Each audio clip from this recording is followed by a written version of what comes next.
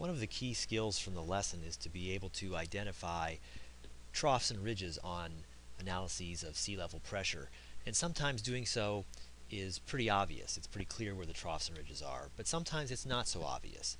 And so I want to walk you through a couple of examples where it's not immediately obvious whether you have a trough or a ridge.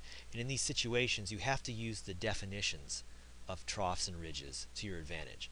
By definition, a trough is an elongated area of relatively low pressure, and a ridge is an elongated area of relatively high pressure.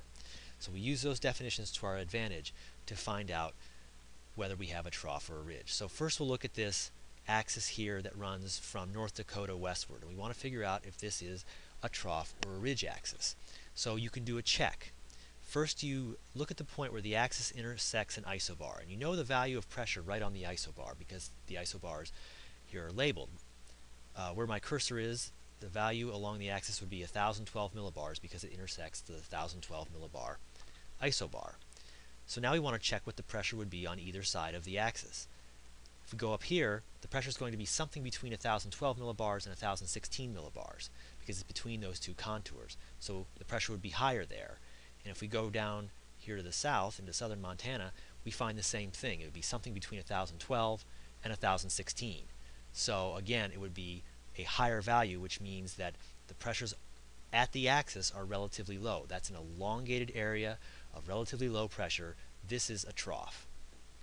We can look at another example here at this axis that runs from Illinois southwest through Texas. We want to find out if it's a trough or a ridge. So we do the same type of check. We look at where the axis crosses an isobar where we know the value. Here the value of pressure right on the axis would be 1028 millibars.